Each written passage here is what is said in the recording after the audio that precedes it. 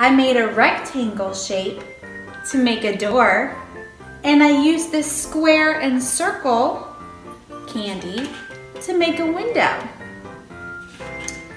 Up here, I tried to make Christmas lights because my house always has Christmas lights.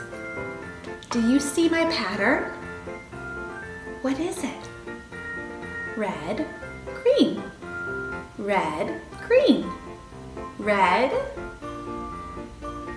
green. That's right. Red, green, red, green, red, green. So your gingerbread house can look however you want. A pattern, shapes, or just your favorite candy. It's up to you. I want to show you some houses my children did.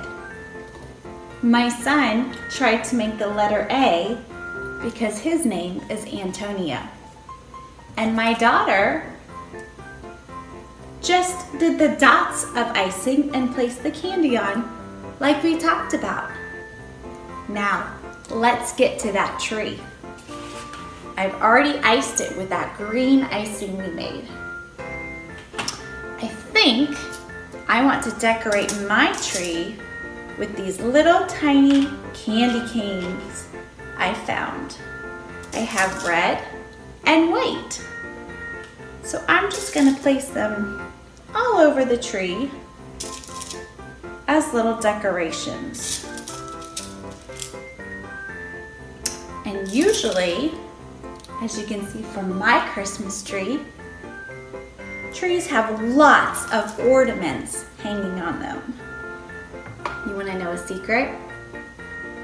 You can eat this when you're done.